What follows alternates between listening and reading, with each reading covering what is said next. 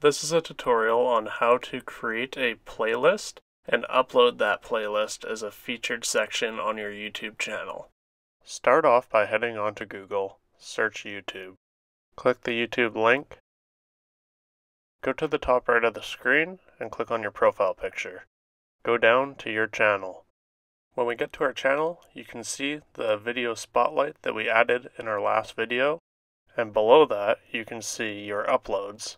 This is called your featured section, and it will default to post all of your long form uploads in this area. So in this video, we are going to learn how to add a playlist to this area, and we'll also learn how to create that playlist.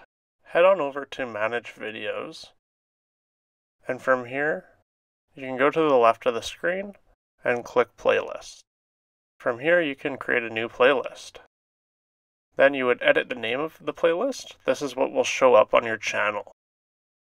How to build a successful YouTube channel. This is what I'll name my playlist. Click Create. And it will be an empty playlist. The next step would be to fill the playlist.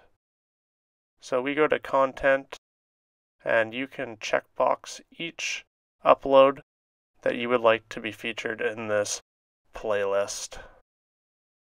I've checked the videos, and we can then scroll up to this tab and select the empty playlist that we had just created. And from here, it will be ready to go.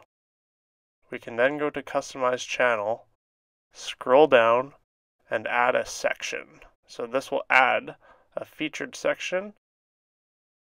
We can add a single playlist, and from here we select it,